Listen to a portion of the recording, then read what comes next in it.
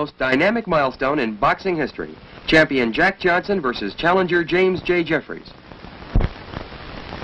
One of the great events in sports history is just 24 hours away as we look at downtown Reno, Nevada on July 3rd, 1910. Tomorrow, heavyweight champion Jack Johnson will defend his crown against the man who is already a legend in his time, former heavyweight champion James J. Jeffries. Jeffries retired undefeated in 1904, over 6 years ago. The city of Reno is in a frenzy as 15,000 fight fans swarm into the little town. This is the fight the entire boxing world has been waiting for. A clash between the two men who are ranked as the greatest heavyweight champions of all time. Let's go back 6 months to the time when Jeffries first opened his training camp and look at what 6 years of inactivity has done to the former champion.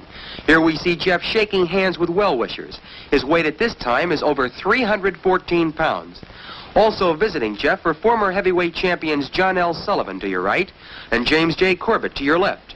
There had been an 18-year feud between these two great fighters, which is finally patched up on this very day. To the delight of cameramen, they go through a mock sparring session with the mustached John L. showing some of the feints he used over 2 decades ago when he was bare-knuckle champion. A final handshake ended all of the bad feeling between the two.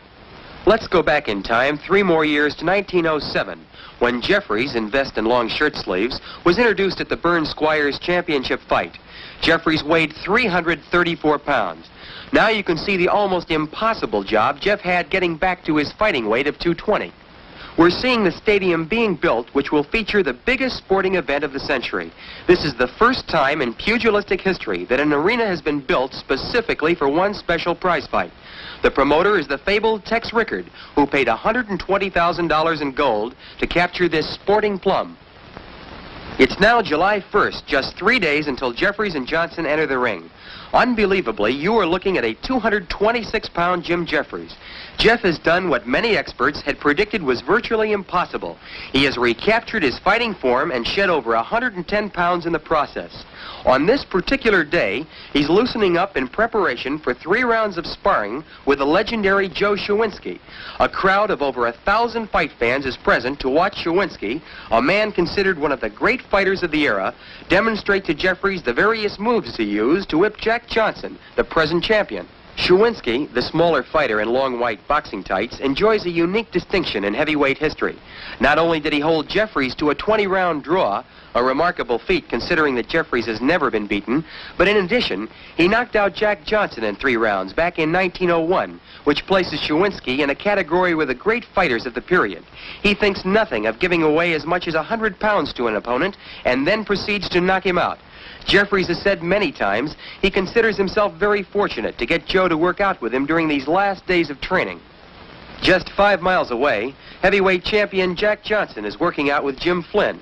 Johnson's reputation of invincibility is spread like wildfire, as the boxing writers are using a flood of adjectives to describe his workouts.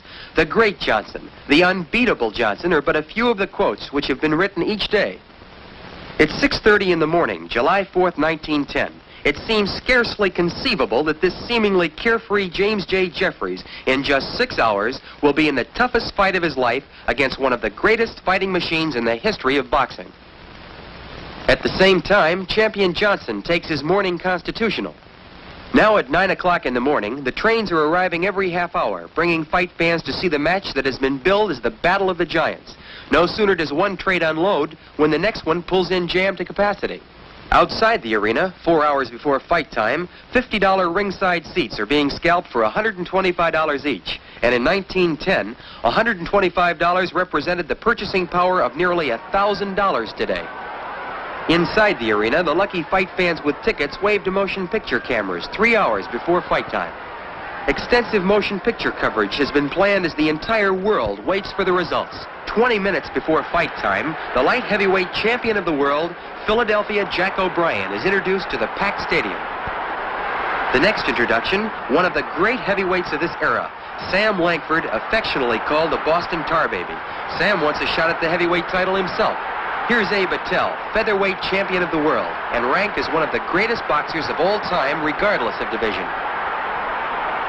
But the man who gets the finest ovation is bare-knuckle champion Jake Kilrain. Fans will never forget Jake's 75-round fight with champion John L. Sullivan.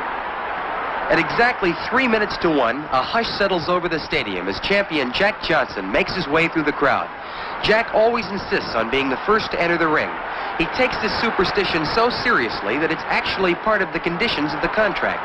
From the moment Johnson enters the ring, the big golden smile, which is his trademark, never leaves his face.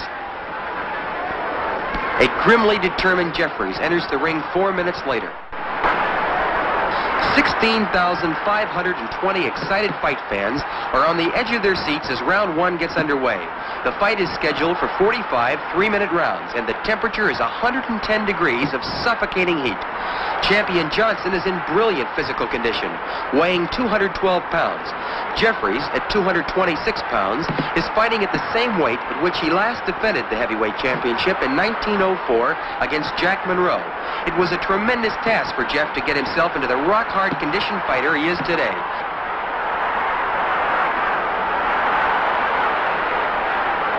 Jeffries won the heavyweight championship of the world 11 years ago, on June 9th, 1899, when he knocked out Bob Fitzsimmons in 11 rounds.